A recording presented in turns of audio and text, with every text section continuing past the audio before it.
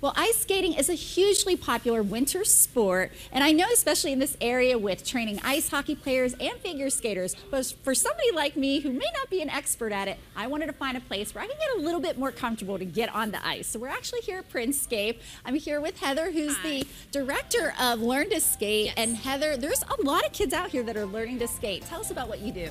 I teach Learn to Skate program here, figure skating. We offer many classes, and you can go on our website and see what classes fit your schedule. I've been teaching for a very long time. I've been skating since I was 4. I fell in love with the sport.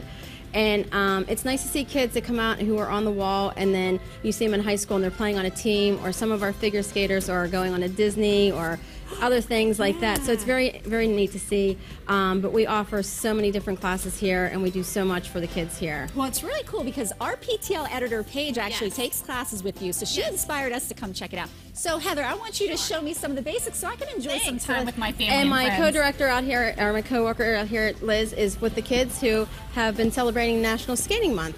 Oh, okay. Yeah, so January. That's this month. Yeah. All right, so give me some basics. So you're going to march and glide. All right. Good. There you go. You got it. Arms in front. There you go. Right. Keep and I going. know you're supposed to keep your knees bent. Yes, keep your knees bent. Okay. There you go. There you go. Keep going. You got it. Just keep it marching. All right. Well, that's kind of the basics, but how about something a little bit more fun? We can do our swizzles. We can skate, and we can do swizzle. Ooh, in and out. All right. Let's try this. In and out.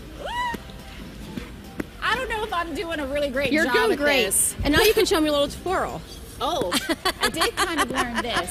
So if you march around and get some momentum, and then you just kind of do this.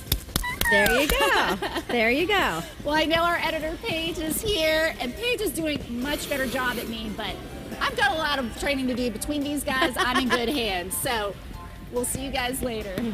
Come on, Paige. Show me what you got.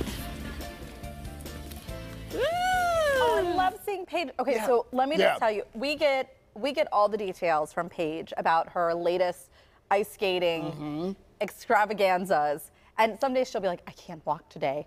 Practice was rough yesterday.